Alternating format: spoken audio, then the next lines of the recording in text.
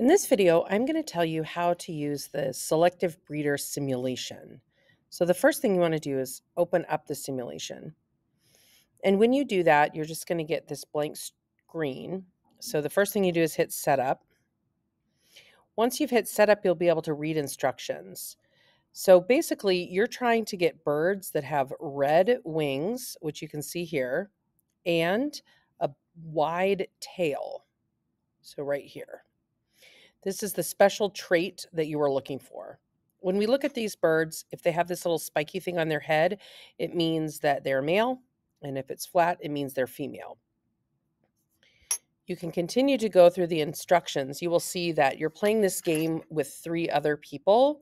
And this is your population here. And there are 6 nesting sites in the middle of this world. And you're going to want to try to produce offspring with the goal of getting as many offspring with red wings and a wide tail in as few generations as possible. So to do this, you basically need to select a bird that you want to mate with another person's bird. So for example, this bird right here is female and she has red wings. We know that red wings is desired. Over here, we see a female that has a wide tail, and that's also desired. We do have a male. So we are going to request female birds. And so any player that has female birds, it will go to the nesting grounds. You will need to hit go at that point.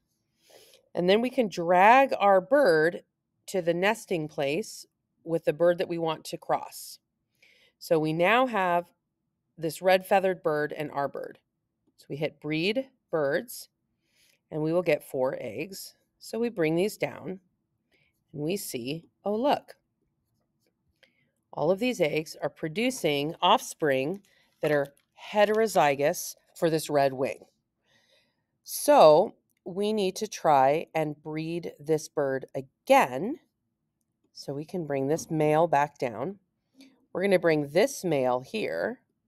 And chances are that when these breed, they're going to produce offspring that all have red wings. So we'll hit breed birds, bring down an egg, see what happens. Look at that. Okay, we don't need this female here, so we can drag and drop her out. We'll bring this egg down. Now we've got a female. This one is pretty far away from what we need, doesn't have any of the traits, so we can get rid of that guy. Now we've got lots of males, so we don't need this guy anymore.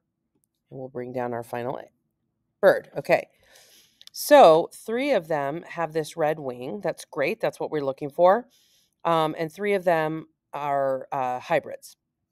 Now we have this wide tail. So we're going to want to take our male with red wings and mate him with this wide-tailed bird. So we hit breed birds. We can bring this down. Oh, interesting. Okay, so now we have a hybrid.